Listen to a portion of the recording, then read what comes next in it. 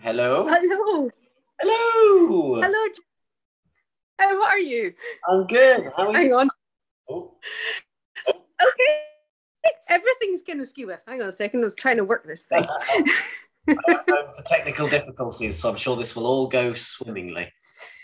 I'm sure. Right. How's the weather for you down there? You look like you've got sunshine. Yeah, surprisingly, the autumn hasn't quite hit yet. I think it's still grabbing onto the last bits of summer. So I'll take. Yes, coming on with your life. Yeah. How do you work your camera on this thing? I don't like being on camera, but I feel it's not fair if you're on camera.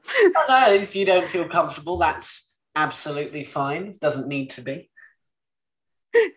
I'll just use random images. I'll use a sock puppet for your bit. Not the one with the teeth, surely. Oh, that one easily. Yeah. The only proper one. Yeah. But he misbehaves. Right. Oh, I need to quickly fill up my drink because I get very dehydrated. I can imagine so. Well, I'm sure as a voice actress, you know that talking for too long can work up a thirst. Yes, I end up by the end of it sounding a little bit lower than usual. I'm like that with the 10th Doctor. I'm doing something for Rassilon Productions at the minute as him, and Christ, my voice can't last. Well, that's fantastic. Let me know when it's out. I normally see it, but sometimes I don't see everybody's posts, so please send me the link to it. I will have to do that. It's not out yet. I'm having to do the recording in small chunks because I die. Right. You'll be fine. Right. Are we ready to go? Yes. Excellent.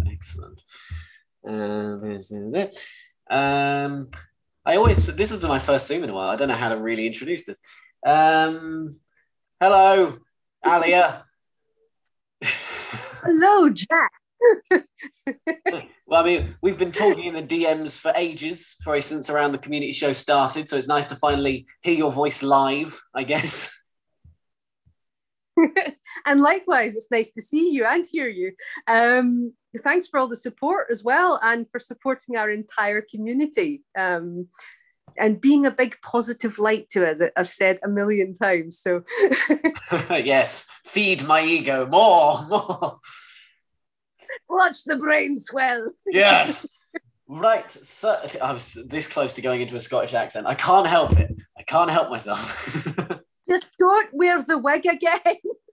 Oh, come on. That was fun. Whenever I hear a certain accent, my brain can't help but go, oh, do it. Give it a go. And I'm like, no. You love to pretend me in a cupboard.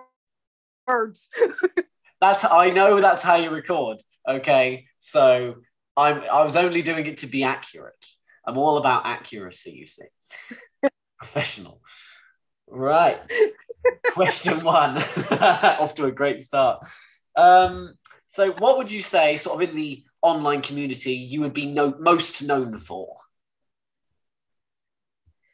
On the online community, most known for? Did you say voice most known for, or? Well, I suppose sort of in general, whether it be a voice acting role or part, or whether it's just you on Twitter. Well, I talk a lot of shit on Twitter, so sorry, Tor. But probably my voice acting. It's really the only reason I went back on Twitter. So I started on the Amino and met somebody called Harry Gosling, who was doing some audio dramas, and also Kieran Noon, who was doing like his own writing, and I made one of his audio things, and it started there. So I loved it so much, I just had to keep it going. And there you go. So I would probably say, yes, it's the voice acting, definitely. Yeah. Missy. That's definitely how I came across you, because I think in almost every single community show, and this is episode 8 this will be in, you have had a mention in pretty much every single one, just based on how much you did. You just kept popping up. And I was like, hey, who is this Alia Torrie being all over the place? Well, it makes a change. Like me and the camera fell out a long time ago, so we don't speak at all. So it makes a great change to actually be doing a lot of, I class like, you know, the sort of non-paid work and the paid work as the same. It's work, it's my life, it's a job, and I love it, you know. So yeah, I don't generally turn anything down because if I stop, I feel like it all stops. Do you know what I mean? Well, on the same lines as that, what would you say you find so enjoyable about doing voice acting in comparison to on-camera stuff? Oh, it's a challenge. Because let's put it this way, you're open to so much more. When you're on camera, there's judgment about how you look, whether you're like 5'0" or 6'10", you know. Literally, I'm a short ass, so I don't fit the dashing leading female. I'm short, I'm stumpy, and I'm getting older. And once you cross 25, you know, generally in the film world, they tell you to take a hike. So with voice acting, I know it's pain in the bahookie, but with voice acting, you've got so much more variety. You can be anything, anyone, anytime, any age, any character. God, I've even done Peter Capaldi. Come on.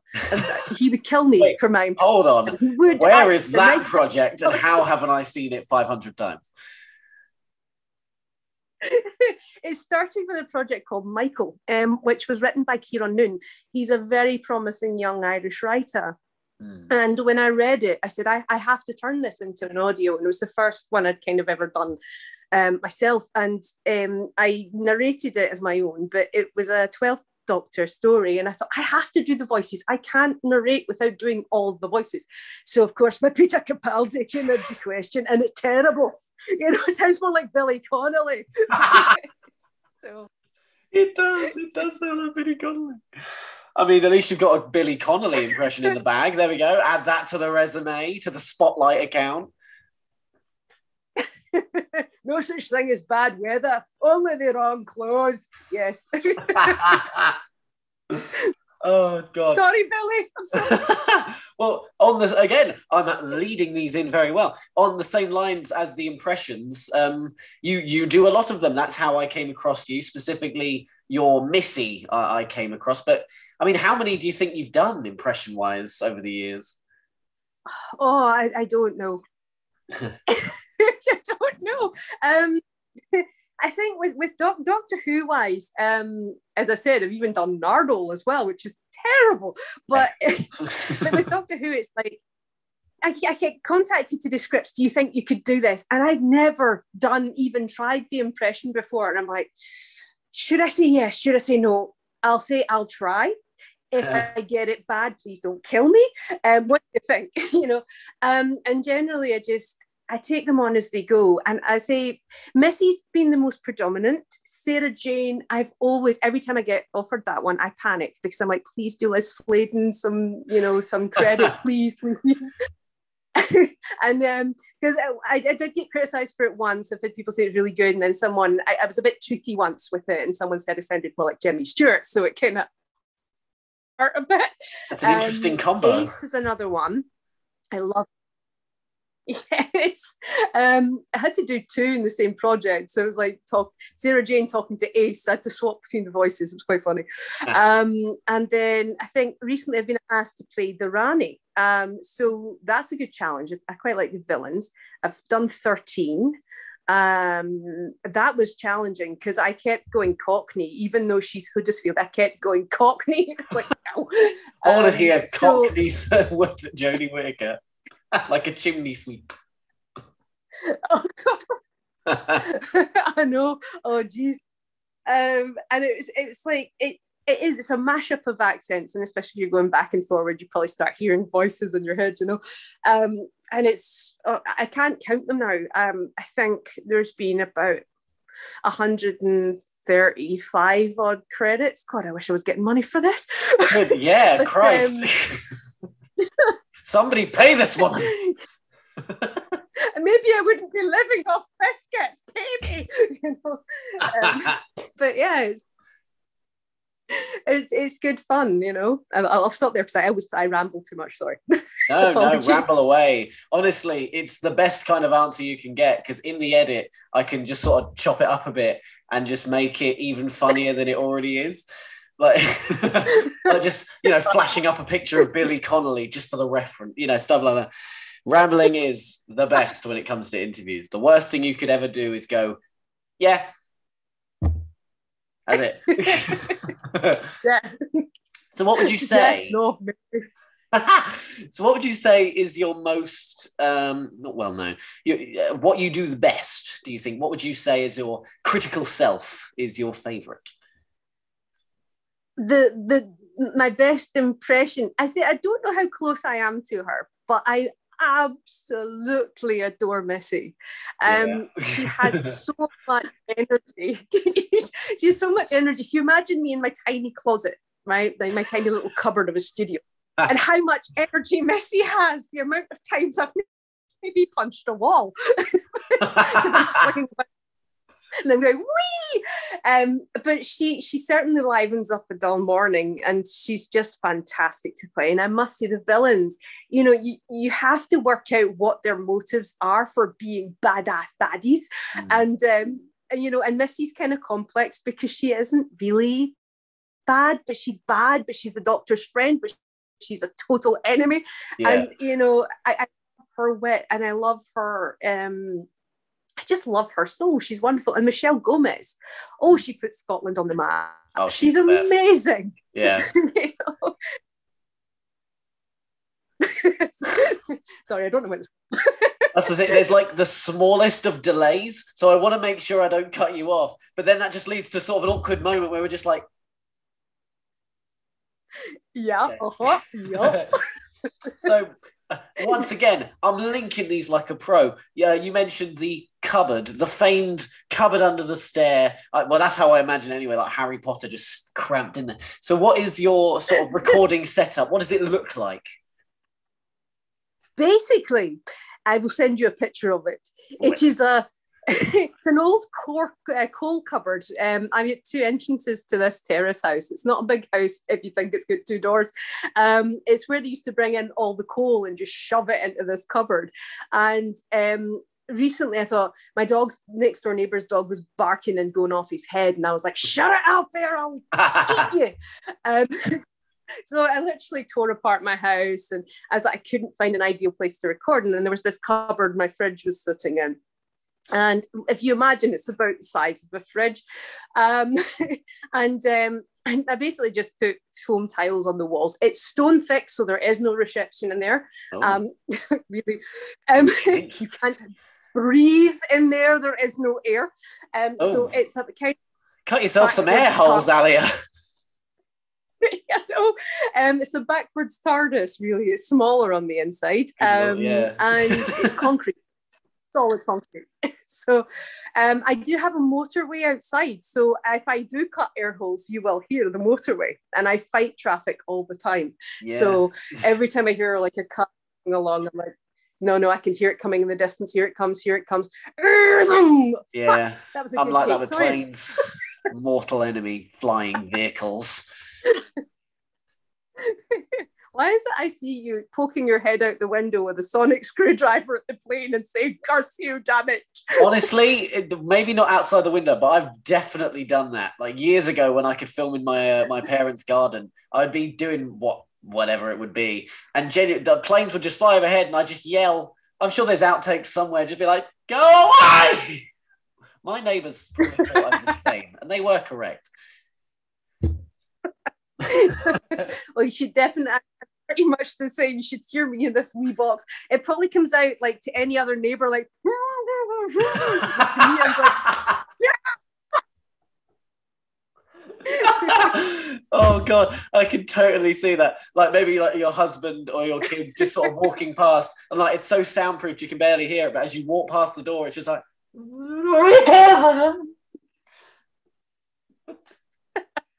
It's like Father Jack in his quarantine tent, you know, if you've ever seen Father Ted. Yes, And he's got this virus, and they put him in this, the hairy hands virus, and they put him in this quarantine tent. And normally he's really loud. He's like, drink, ice. And they put him in this tank, and all you hear is, so he's quite like that. Absolutely. Oh my God. Oh, I need to now make Father Ted the community show. If people don't know what that is, they need to know. So, do you have any sort of voice acting or really just acting inspirations? Oh, yes. Oh God, it's so hard to name. Acting inspirations, like obviously Michelle Gomez. Oh yes. Oh yeah. Peter Capaldi. Yes. Emma Thompson. Yes. Oh yes. Sorry, just that name. Just. I'm a huge fan of Assassin's Creed, so I absolutely adore the voices of Adrian Huff, and of course you've got Roger Craig-Smith, who is basically the voice of Sonic as well. And I mean, I came late to the voice circuit, really. As I said, it was something I never considered. What? Sorry, just going from Sonic the Hedgehog to Assassin's Creed. You can imagine in the recording booth, he goes a bit confused. Like, mate, it's the pirate one, or whatever. It's just like, oh, you gotta go fast. Wait, no shame. See, I love actors who can. I'm wondering whether this is too early in the morning. I love actors who are kind of, chameleons is the best way to describe them, is that they can play anything, any accents, any voices. They blend naturally into their surroundings. And I love actors that can do that. And they inspire me to do that, if you know what I mean. It's like, especially ones who, you know, are able to play with their native accents a little bit as well, play with their complete physicality when they're on screen. I mean, as I say, most of them were screen actors as well. It's like you're talking Alan Rickman was a huge one for me when I was younger. And I think the reason I kind of idolize sort of the more male characters is I feel they've always got more to do. They have more of an adventure. They have more bloody brilliant writing, and sadly a lot of women are kind of cast as mother figures, and you know, and it's always the same two-dimensional character, and I was like, no, but I don't want that. I want what these guys have. Do you know? I love Missy because of that, because essentially, you know, she's in that way, she's genderless, but she's also wearing this kind of very Victorian get-up. You know, I love the Victorian period. I'm a big fan of Mary Poppins, and to be Scary Poppins is just brilliant. And she she holds all of that, because there's a moment you see her in World Enough in Time, and it's just that moment where she, you know, she is breaking completely from that totally insane woman to a very subdued, broken, thoughtful person. And she's coming out of this, I mean, she's complex. She's coming out of this really sociopathic behavior almost, and almost seeing the light to what she maybe once upon a time was before staring into the untempered schism, you know. And you know, that she is, I could go on forever about her, so I'm not going to, but I love playing characters with that level of depth that you can really, I don't know, you can really get into them. You can find out what makes them tick, you know, their motives, everything, you know, their past. They have a history, and I love it when they have history. Doing a lot of short film and film, I found every character I had was very two-dimensional. They didn't have a past. I had to create a past. They were not a challenge in any way. There was no complexity. But with Missy, oh my God, yes. You know? Oh God, complex describes her very well. Very, very well. The anti-doctor, you know. But she's closer to the doctor than most people know. And it's like the doctor has equally a bad side. I did recently, a wee kind of short film. I got bored and filmed it in my little box of a studio. And it was just improvisation, is what would happen if the master regenerated to look identical to the doctor, you would have a hell of a lot of trouble. And there was part of that discussion was, I've killed as many people as you have, and it was the doctor that utters this, you know. So they're both light and dark, and they're both wonderful to play. No, that's very interesting. Again, I keep hearing you keep mentioning things that I haven't watched, and I'm like, how haven't I watched it? This sounds great. Yes, dear boy. Disappointed in you. That's my whole thing is to watch and show off different things in the community, and I've just missed everything. No, you'll catch up, dear boy. I mean, I shouldn't ask your age, but you're probably a lot younger than me. So, you know, I'm 57 years old, 58 coming up. No, it's none of your business. No, I'm 22. I don't care. I'm young. You're a wee baby. I'm a wee boy. Yeah. Got my whole life ahead of me, I do. Well, I'm 40 next year, and they say life begins at it, but I'll be doing the whole Jackie Tyler banner thing every year and saying, no, I'm only 40 this year, you know what I mean? I says 40. I would pay good money to see that. Exactly. This is what I'll be hanging on to it. But yeah, I've seen, you know, you're catching up on stuff. I will be honest, if it wasn't for lockdown, I maybe wouldn't have gone back and like totally, you know, Britboxed it for months and marathoned the hell out of classic. Yeah. Because I grew up with this Doctor. He was my first. And I remember him clearly. He got me into Doctor Who. You know, he was the first one I truly remember was 7. And I absolutely adore Sylvester McCoy and Ace. You know, I just love Sophie Aldred. And, you know, they're just pure nostalgia for me. And I had to go back. I had to go, okay, where did this all start? Ooh, jealous. So jealous. I just had to show off just quickly. I also broke my notice board doing that. But going back with Classic Who, I had missed all this. There's things people talk about in the Whovian community, you know, and I'm sitting there going, I don't feel like a fan. I'm disgraced with myself. How could I be? I'm like that all the time. Yeah. Well, you're young yet. You can catch up. So yeah, you know, marathoned it all. Saw it from different angles as well, and see sometimes when you even rewatch the stuff you're familiar with, you spot things you never noticed the first time. Yeah. So there you go. Trying to think of examples off the top of my head. You know, I can't think of anything. Call myself a fan. Don't break. Could you see the smoke coming out of the ears as thought was trying to happen? And the nostrils, and I could smell bacon as well. Oh, good. Yeah. Honestly, I'm half bacon at this point. So, one more question before we get a little bit of fun at the end. Don't think I haven't gotten something fun in store. Last question. You recently decided to sort of step away from a lot of the fan productions. And I was just curious, yes, and I know the reason why, but I'm sure the viewers, the folks at home would be interested to sort of know what happened, because it is both sad and something that probably should be said. Yes, it should be said.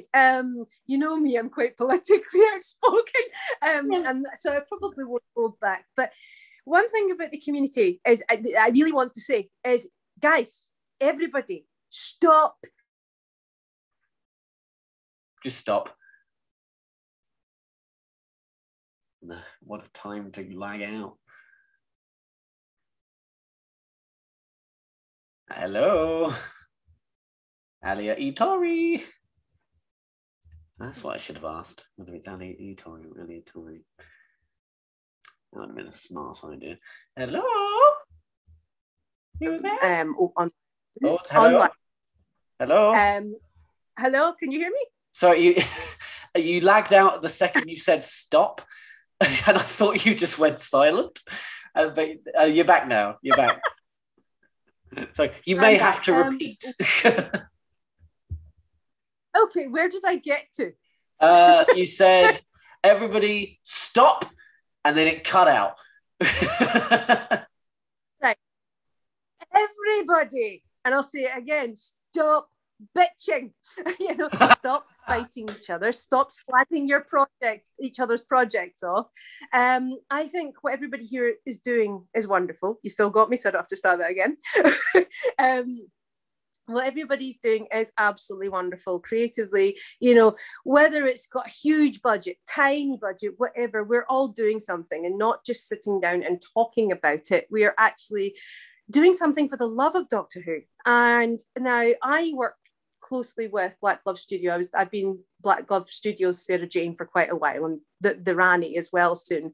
And I've I haven't met Chris in person, but I've spoken to him online quite a few times, and like on Zoom and things, and over various projects and things. And he has a lovely kindness and a nice innocence to the project he's doing just now.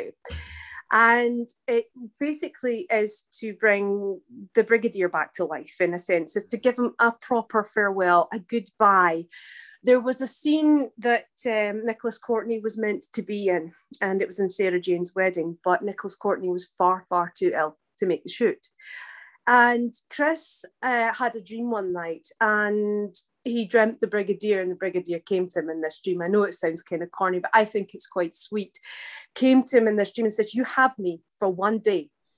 So Chris kind of took it as a sign, is okay, I want to give the Brigadier a proper goodbye, a proper farewell. One, for Nicholas Courtney, the actor, and two, because he never got the chance to have that goodbye. And so he has been working on this project, which does involve quite a bit of deep fake. And people got up in arms about it. And instead of knowing what the project was about and the true motives, and the fact that Chris has actually had a blessing from Sadie Miller for the project, he's had a blessing from John Leeson, I think, might be involved in it. I don't want to thing it. He's had a blessing from Nicholas Courtney's biographer as well. So I think it's absolutely beautiful. And again, as I say, the motives are lovely. They're sound. They're meant with kindness. They're not meant to belittle or to do anything to damage Nicholas Courtney's reputation or the character and the Brigadier. And I was quite surprised by a few people I've also worked with in the past jumping on this bandwagon and tearing apart this project without knowing anything about it, some on moral high grounds. And I just went, F this. I'm not standing for this. This is bull. This is utter crap. Right. And of course, you may have seen my rant on Twitter about it. Yeah, again, so, you were getting very Scottish there. I could feel the swears just building. I'm trying to hold back the swear. It could be worse. They could go Malcolm Tucker on this one. And maybe a lot of bleeps. Basically,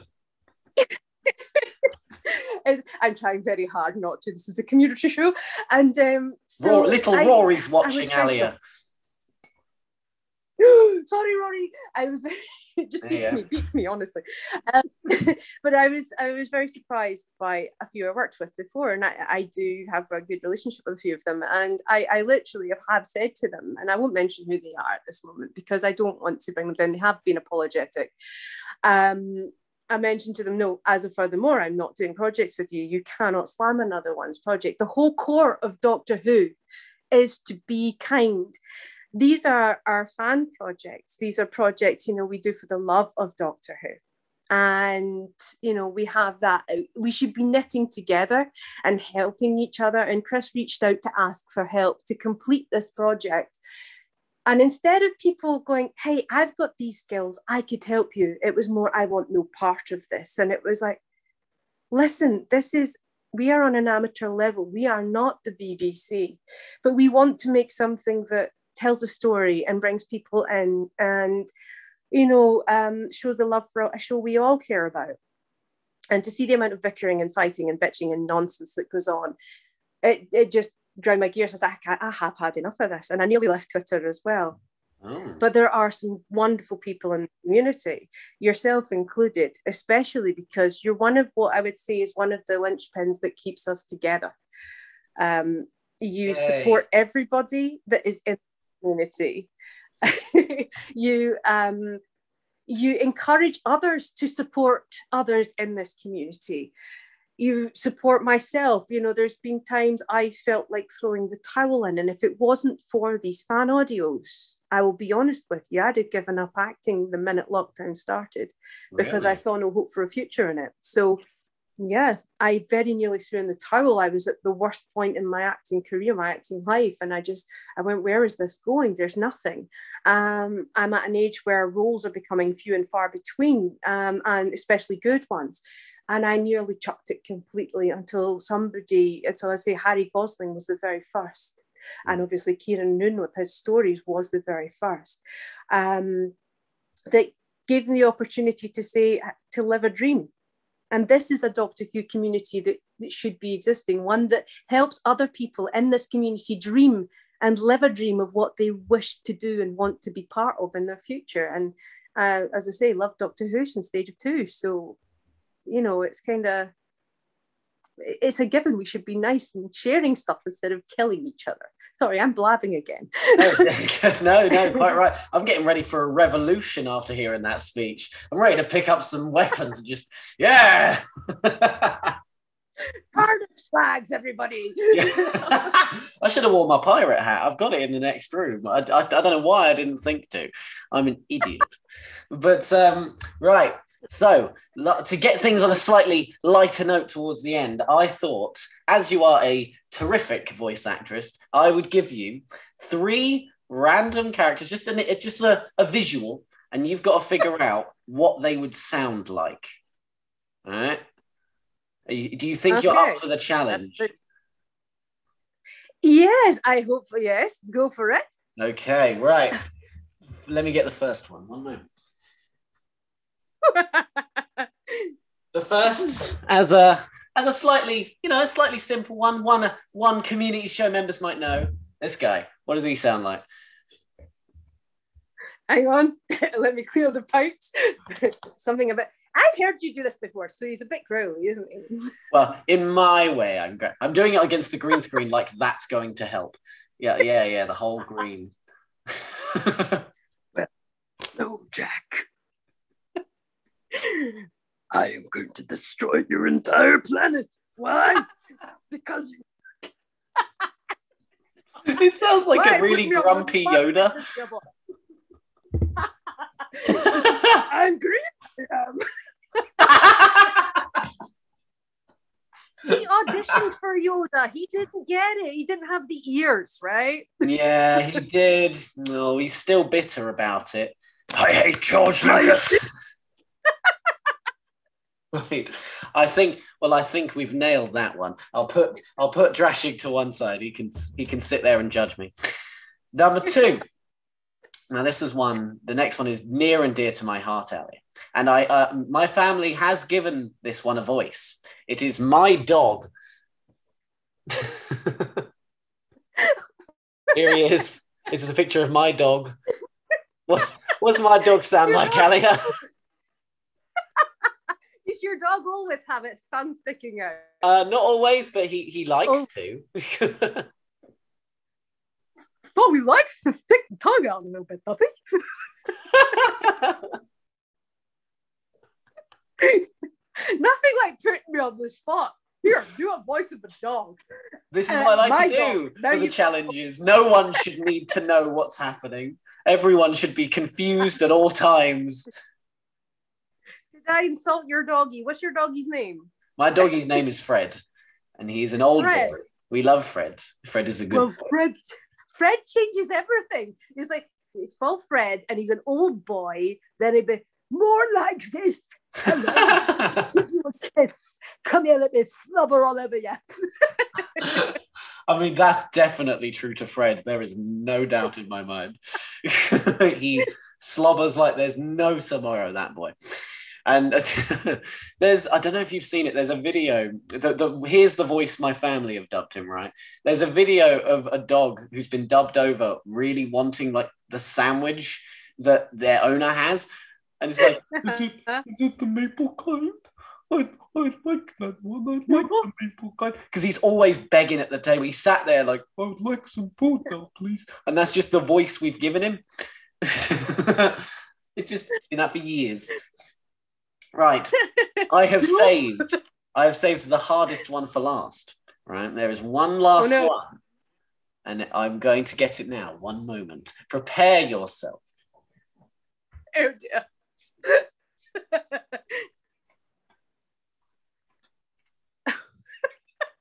What's he sound like? It's an ood, though. They're really peaceful. Except when they get really angry and slobbery and go feral, in which case they're more like...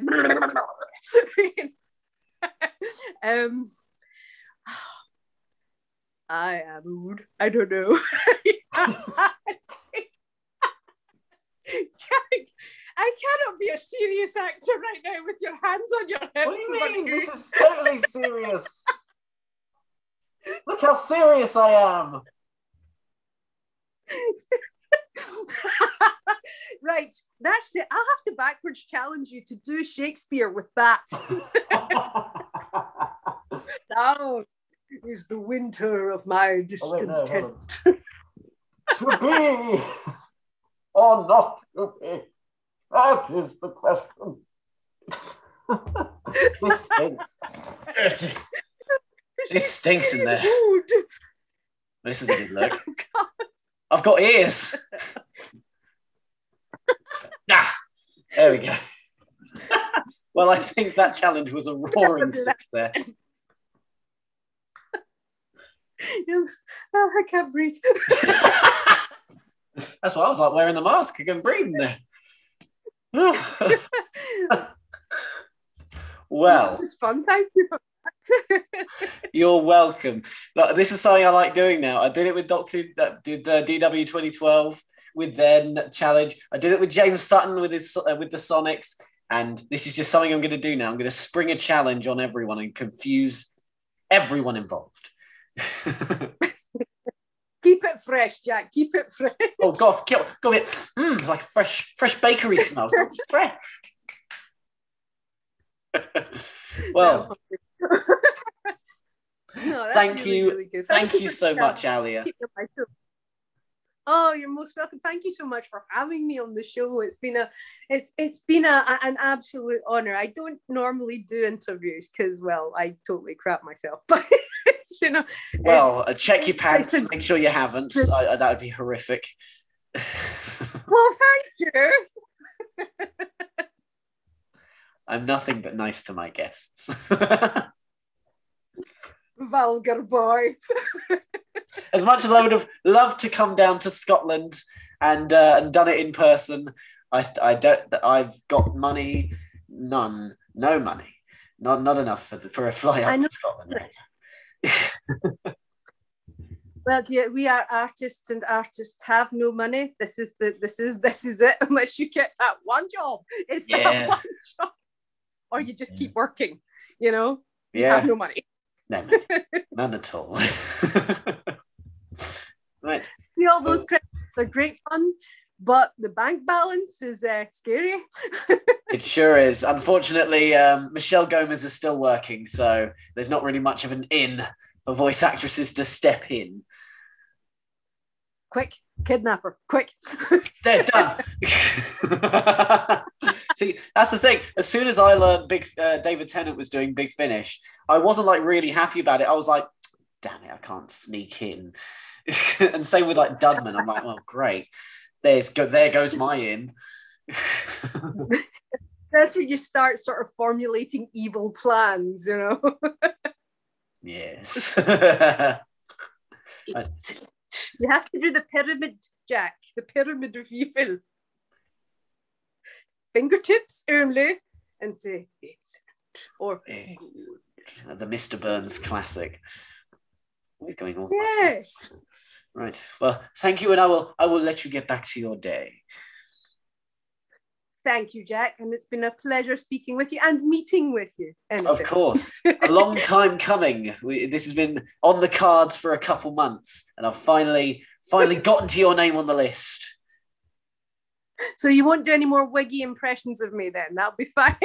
Well, I mean, I'm not going to say it's never going to happen. Never say never. You know, a good joke to fall back on. If your name keeps popping up, I'm going to keep having a laugh with it, all right? Let me be me. Oh, well, you have a lovely day, and I look forward to seeing the edit. Please be kind. I'll think about it, you know. I'm not kind. I'm actually really rude and a bad boy. That's me. Totally.